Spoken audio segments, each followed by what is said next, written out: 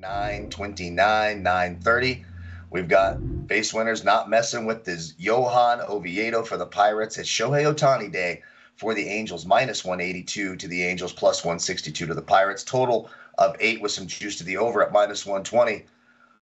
Corbie, I see the Angels on here, and it's Ohtani day, but I've got some concerns about Ohtani's finger. He's left his last, 3 starts with either a cracked fingernail or that blister.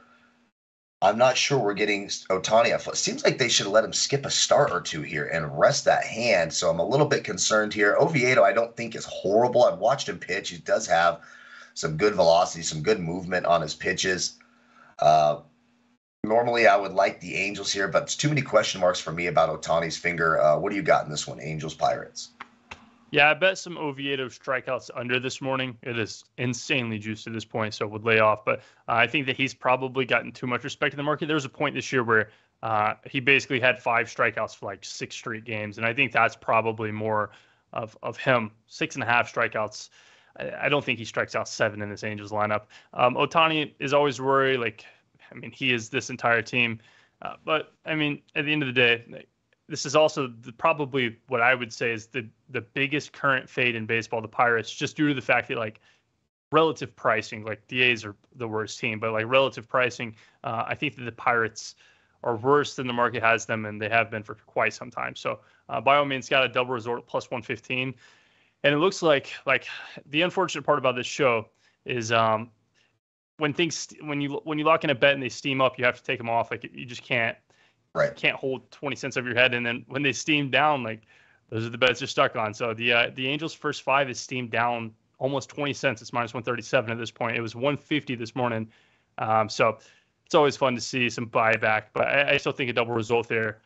Plenty good bet at +115 to back a -200 as of this morning. No, 180 now. So there must be something going on. But a double result in plus money by all means. Yeah. And it could be Ohtani's finger, base winner. Any concerns here about on the surface, this is all Angels all day long, but I don't like that. I don't like what's happened these last couple starts with his hand. I just don't like it. For you, Kyle, because you're probably the expert at getting blisters on your hand. But everywhere, blisters everywhere, baby. Nothing a penicillin. Wow, dude. Okay. You know what I mean? Yeah, like the Angels, I've got a -188 here. I put him out as a play. That's the thing with these health issues. You want to trust the staff of these multi-million-dollar organization, billion-dollar organization in this point to do the right thing with these players. So I thought, and this is kind of I cheated a little bit, maybe because I saw Corbie like the Angels. And I respect his opinion on Shohei, because I remember a couple starts ago, I had the Angels. He's like, I think he's got not Corbie has a blister. I think Shohei has a blister.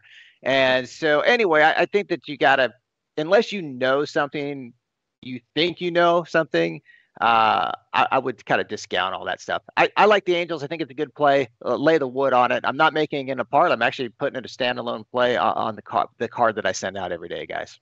There we go. Back in Ohtani today. It is Ohtani day for the Angels, and for purposes of this show, we are locking in the Angels double result here for Corbie, and that's at +115. Our last game on the docket, then we'll get to the Q&A, so get your questions in the chat box and get ready for the base winner wrap. Hit that like button. Only 21 right now. I'd like to see that at 30 before we get to that base winner wrap. So if you haven't done so, hit the damn thumbs up before we get offended over here on the show.